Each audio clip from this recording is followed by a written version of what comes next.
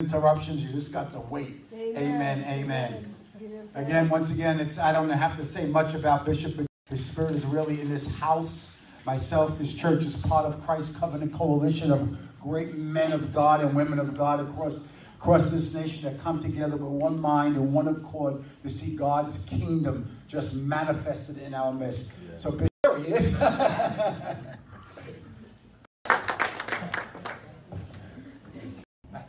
And I thank God that God is raising up many, many people and disciples through this church that are penetrating the culture and doing things in the church place. For that honor that I could be here. And so there are books that, and also if you want to get some resources every day on social media, on my website, josephmattera.org, and then you can sign up for it. And hopefully that'll be a blessing to you. Amen. So let's just pray. Father, we open up our eyes to see you in a deeper way. Amen. So what I want to do, principles of the New Testament church, principles in the New Testament church is you guys have planted this church not that long ago. I think that it's important to continue to build on this solids. And some of this is in my book on Essays on Apostolic Leadership. I'm not even sure if they're here. But that are very, very simple, but yet very profound as we look at it. So we're going to primarily focus on the Church of Antioch. I didn't come here to get you excited, but to give you understanding. Yes. I preach, but I didn't come here to preach. Not that there's anything wrong with preaching, but I came here to teach. So preach to inform us, but to inspire us. The Gospel of Luke was rather the book of Acts is what Jesus continued to do through the always had the church in mind in the Gospels. That's why it's erroneous, it's an error to think you can make disciples without a local church. And there are people who think that because Jesus always had the local church in mind, as we could see in John 14 through 16, when he told them, it's better for you that I go away. For if I go away, I'm going to send another comforter who will abide with you forever. He'll bring to your remembrance all things that I've spoken. So he always had the church in mind. And he said, the works that I do, you will do greater. He said in John 14:12, greater works than these will you do because I go to my Father. And so he was anticipating with excitement when he would ascend into heaven, go to his Father, and then the Spirit that was on him was then going to come into his, and they were going to do greater works. So he always had the church in mind. You can't make disciples outside of a local church in its fullness. After his crucifixion, he appeared to them over a period of 40 days and speaking of the things concerning the kingdom, and then the Holy Spirit. And then we find that they went into the upper room after he ascended into heaven, and they, with one accord, began praying, it says in verse 14. And it tells us that there was about 120 in the upper room. But they didn't just pray. Again, it's erroneous to think that all they did was pray for 10 days. God was bringing them into a process of oneness. A lot of times we pray for unity, but we need to pray for oneness. Unity is temporary. Unity is, we come together. Right now we're in unity. But we're not all in oneness. We're in unity Sunday. We want to hear the word. We want to worship. But not everybody here is in oneness, to be quite honest with you. That's good. It's based on an event. It's temporary. Oneness is based on a lifestyle. It's when your heart, your spirit, but your heart, which is your emotions, you're invested in one another. You're joyful with those who are joyful. So much as you care for yourself. That's what oneness is. Because you have to develop trust. You have to develop understanding of one another's gifts, calling. You have to celebrate that. And so Matthew 18 talks about go to him and him alone, or her alone. And then you begin a process of walking in the light. And if you cannot come to any kind of peace, that's when you bring in an elder, and then other elders if you have to, and you deal with it in a godly manner. Amen. That's good. And that's the process of oneness. Oneness doesn't mean that you're always in agreement. It means that you're always walking in love and humility, and even if someone doesn't, you learn how to forgive, and you have to be a person who's emotionally healthy, not just spiritually healthy. Yes, amen.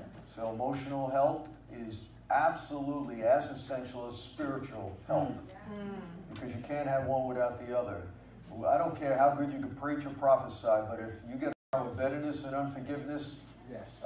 If you have thin skin, if you rise up in anger, then you're not emotionally mature. So it doesn't matter how good you can prophesy or preach. It doesn't matter how good you can dance or sing, and even if you could be the worship leader. I'm sure they kind of processed what was going on in light of Jesus' resurrection. So everything they knew about the gospel. So now they had to reinterpret in light of the fact of his death, burial, and resurrection. So they couldn't just go out there and do it. And this is, the first time he wasn't with them, because even after he rose, he was with them for 40 days. That's right. So now they're alone, and they didn't even have the Holy Spirit yet. So, again, already, because Jesus breathed on them. The Holy Ghost fell on them when? Not just because it was the day of Pentecost, which means 50. It's the ingather. We're all in one accord. Is the key to seeing any church explode with efficiency, growth, power, and synergy. Jesus taught us in John 17, verse 20, he said, 21, he said, he prayed to the Father that they would all be one, even as you, Father, are in me. He didn't say that they all may be united. The body of Christ is praying for unity, that they may all be one, even as you, Father, are in me, and I in you. Unity, he's saying, I want you to be one with him and with one another. Isn't that amazing? I pray that they all may be one, even as you, Father, are one in us, that the world may have the anointing and the power to attract the world to Christ. Then it said to fellowship, to the breaking of bread, and to prayer. Now you might ask, why was teaching mentioned first and not prayer? A lot of people think prayer is more important than the word. Well, teaching was mentioned before, and it was even mentioned before breaking of bread or communion, agape feast when they had dinner together. Why was teaching mentioned first? Because to fellowship. How and why to pray if you don't get taught? You need teachers. That's Hebrews 5:11. You need someone to teach you what be the elementary or first principles of the doctrine of Christ. Then, in chapter 6 of Hebrews, move on to perfection now. Now what he's saying is, now that you know, or once you know the elementary truths, then we can, martial arts or boxing, the first thing they teach you is how to stand. Because if you don't have balance, there's no power in that. You got to go like that. Teaching is Christ. And then he says in Hebrews 6, not laying again the foundation of dead works, of repenting from dead works, of the resurrection of the dead. If I have to constantly remind you of these other things, you can't go any further if you don't have apostles teaching. Then it says fellowship. There are some churches, they're just like a big social, I don't know. Thank you. You need to travel with me and give me the right word. There's something to be said about if all you do is come to church for your friends and you're not getting taught and it's just good fellowship, you're missing something. That's right. And there's some people come to a church because there's great prayer, deep worship. But if you're not learning the Word of God, that's first and foremost. You got to learn the Word of God. When I first got saved, I was a professional guitar player. Music, not that I didn't love it anymore, but I got baptized in the Holy Ghost, and then the prayer life was activated. But I thank God I started off in the Word. Amen. And I thank God that I had a strong. We're informed and shaped by Scripture, not shaped by pray out of their emotions, out of their soul. They don't even quote the Word of God. They don't know the Word of God. Faith comes by hearing, and hearing by the Word of God. There are people praying for healing. They'll never get healed because they're in hope and in desperation, but you need to be in faith. Amen. How are you going to be in faith if you don't know the Word of God? That's it. You know, if we don't know God's will, how are we going to pray according to his will? Amen. So the apostolic church was framed with the teaching of Scripture. Then it says to fellowship. Then it says to the breaking of bread and to prayer. Then a sense of awe. And many wonders and signs were taking place through the apostles. And all those who came were in common. And it says, we're sharing them with all, as anyone might have need. Sincerity of heart, praising God and having favor with all the people. Signs and wonders. We want to see a lot of people saved. But notice, before any of that took place, they were devoted to the apostles' doctrine, teaching, fellowship. And then it says, they who believe. So there's got to be a corporate oneness for an apostolic church. You're not an apostolic church because you call yourself one. You're an apostolic church because you're one and you're putting apostolic practices here. And so they were all together socialists. There are people that I can mention their names, you know, and Jim Wallace and others, I'll mention their name. And they use these things to say that God was a socialist. No, there wasn't any forced mandate to share their possessions. Exactly. They voluntarily did it. Yes. Why? Because they read in Acts 2 from all these different places, and they left their place to live. They needed someone to feed them. They had nothing. They only had enough food and money for probably of 2 weeks to a month to make the trek over to Jerusalem. So the church was, what do? Do we love ourselves more or we love God more? And some people said, hey, you know, if I don't sell my house, these people won't stay. They sold their homes, their land, laid them at the apostles, put a lot of people up in their homes. And so in order for the church to, some people had to leave everything. The people in Jerusalem had to share everything. See that? Some left everything, but those in Jerusalem shared everything.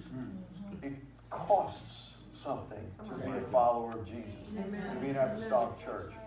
And if they didn't do that, those 3,000 that got saved would have never been rooted, would have never continued on, and the Jerusalem church would have died off. That's true. There's some people, if you don't make the sacrifice God is calling you to make, finance will not go on. That's right. That's right. It's all part of the process. God tests certain churches.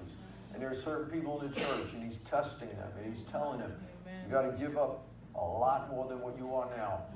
Because these people began selling their property, their possessions, were sharing them with all, as anyone had need. Just, you know, a quick thing.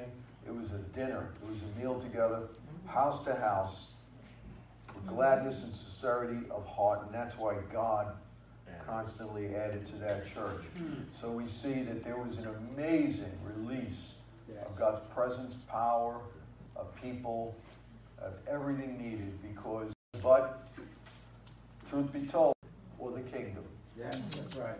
And I can tell you some of the things I've had to do in my testing. God has never failed me. Yeah. Amen. Because I knew that our church had to go to another high esteem.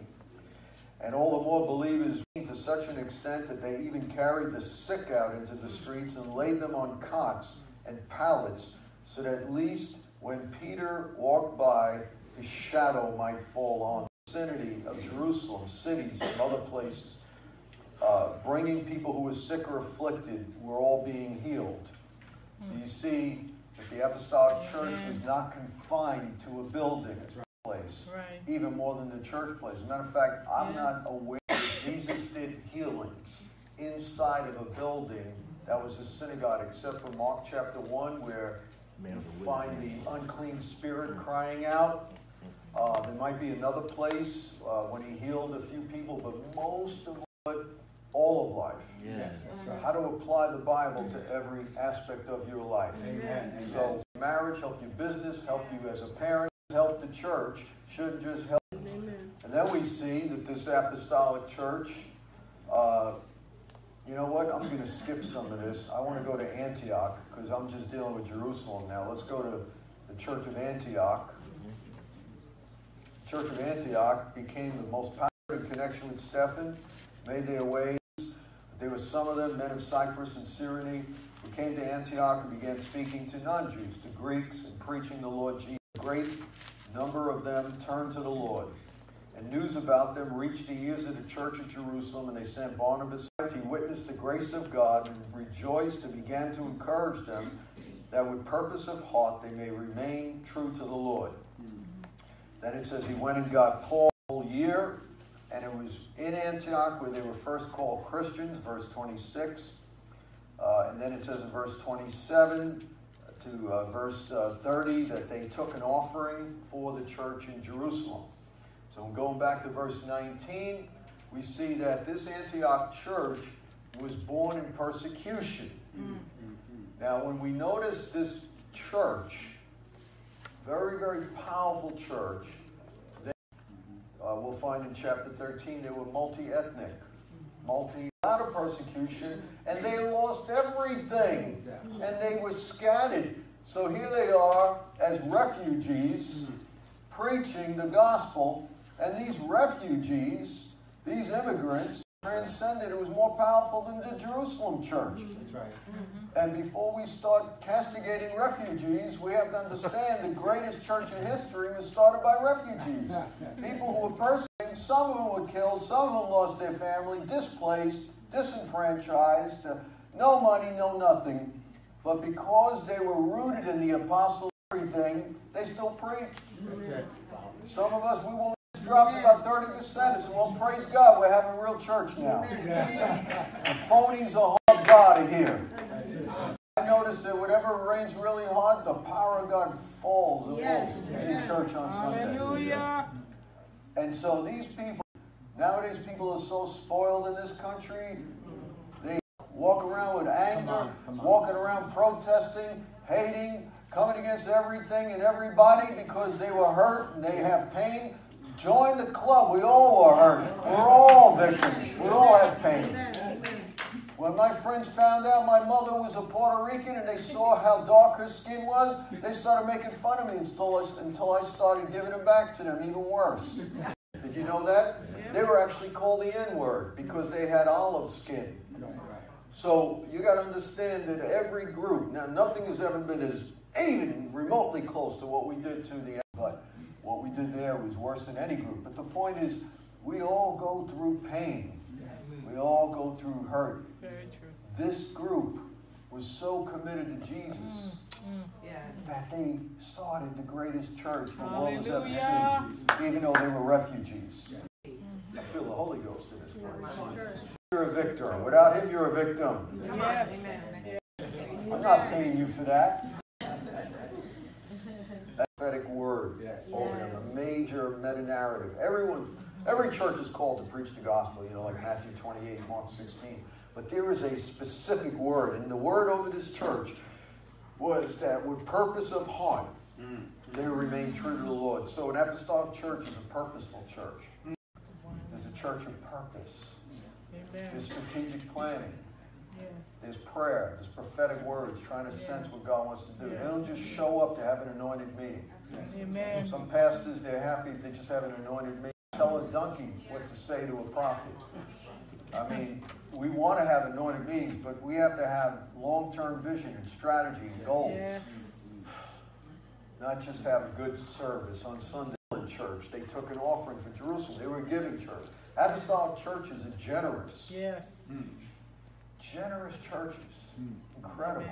Amen. Doesn't matter how big your church is. That's right. You could be the most generous church in Boston. That's right. Most generous church in your region. Yes. Amen. And so they were a generous church, which means they gave people in generous churches. That's right. That's right. Amen. Yep. My God, that's it.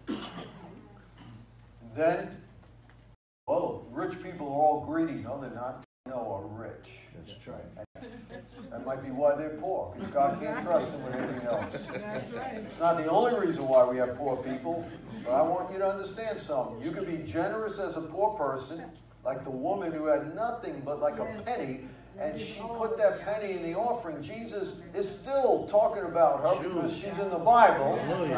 She put in more than everybody else Because she put in all she had. It's not equal giving, it's equal sacrifice. Right. You could be generous as a poor person or greedy as a poor person. Same thing being rich. Greedy as a rich person or generous. And then we see in Acts chapter 13, the narrative about Antioch continues. Oh, I love this. And it says in verse 1, now there were at Antioch in the church prophets and teachers. Interesting, it tells us in 1 Corinthians chapter 12, verse 28, that God has set first in the church apostles. Some would say apostles, emerging leaders. Eventually, Paul and Saul, who became Paul, were called apostles. But this, in other words, this church generated an atmosphere for growth. It gives people room to grow, room to develop, room to find their gifts and their calling. You know, I know some Christians just say for 30 years and they haven't grown for 30 years. 30 years in the Lord. I don't care how long you've been in church. Doesn't mean you're mature. And then you have some people say for a year or two, and they're so mature for their time in the Lord. It's amazing. And so, so they were prophets and teachers. Eventually, they became apostles. Then it says, and not everybody's called to be an apostle, but Barnabas and Saul are and were. Then it says that these prophets and teachers were, whose nickname was Black. All right? And also black. So you have Barnabas, a real estate guy. You have two black men. Then, let's read on. Then there was Manaen, who had been brought up with Herod, the Tetrarch. Tetrarch is someone who is what them are called kings. So this guy was brought up with Herod. He was either a brother or a stepson of Herod's mother, but he shared the same mother. So now you had a politician with great political. At least we had Saul, who was raised. We start churches. Those who haven't been in those kind of cases, right? Amen. Amen. A lot of us were so high and mighty until we went through the same things some of the people we judged went through. Amen. That's right. That's the truth. And the people who have been persecuted the most in this country probably are the least judgmental of others. So we see they were multi-ethnic. They had emerging leaders. Oh, I love this. Verse 2, while they were ministering to the Lord and fasting, they ministered to the Lord. Amen. Most people come to church to get ministered to. That's right. Worship. You see that all over the Old Testament. So ministering to the Lord, an Old Testament concept, had to do with worshiping God, adoring God, spending time in God's presence. Jesus said the Father seeks those who worship Him in spirit and in truth. He desires true worshipers. And so if we come to church, we need to come first and foremost, not for our own needs, but to minister to God. I have called them. So Barnabas and Saul, according to this, already knew they were called. They got the word of the Lord. It says, set apart from me Barnabas and Saul for the word. Saul already got a word from the Lord that they were supposed to be sent out of the church to save the nation from the elders in the church. Amen. That's good. Most people just went, they were never sent. Start dealing with yourself. Amen. And stop blaming others. Amen. And so these churches, these apostolic churches, were sending churches. I don't have a problem with anybody who God wants to send out, because quite frankly, there'll be a headache to me if they stay. You keep somebody too long, they're going to be a problem. That's right. Because they're going to get antsy and frustrated. But sending people out. Amen. And we could plant other churches or others, because that doesn't happen that often. It does happen. But what should happen, every single word and sent to the workplace. That's right. Are you hearing me? Amen. That's the problem. Only 2% of anybody in the church are going to be in full-time church ministry. You can't set your whole church up just to plant churches and raise up pastors. Those are just some of the earmarks of an Jerusalem church, because they were apropos and how to be carried over as a foundation for the Antioch church. And we got into some of the principles of the Antioch. But we don't want to just have church. Come on. I remember, and I'm going to close in a minute or two. Pastor gave me 4 hours, but I'm going to... Let me just close with this. Now, I forgot what I was going to say. That's what I get for kidding around. I lose focus. I was going to say something, and I don't remember what it was now. What was the last thing I said? Somebody help me. You're going to close? And an apostolic church is a church that equips you for Sunday. I mean, during the service on Sunday for Monday. So in other words, your mission begins when you leave the building. Amen. God to just infuse a apostolic mandate. Yes. We don't want to just be any church. Now, I do remember what question started off the sessions. What is a church? Now, you would think that everybody knows the answer to that. Some of them were with me for 20 years. I said, well, are we a church just if, we got a band, got a crowd, had an evangelistic meeting, according to the New Testament pattern. Of course, we're all church, logical, which is a fancy word, and who are a family to those who have no family. Amen. Amen. They might be a single mother. Yeah. They need big brothers or spiritual fathers under God. Yes. And as this Jesus community moves forward, we are bringing more people to God and increasing God's family. And I'm just simplifying it. But the point is, we don't just want a crowd. That's right. You get close, you'll have a crowd. Light yourself on fire, you'll have a crowd. What is a crowd? That's right. You could have fame right now. What is the point of a crowd? No, you want a purposeful community that follows Jesus with all these. Let's all stand up. Let's pray.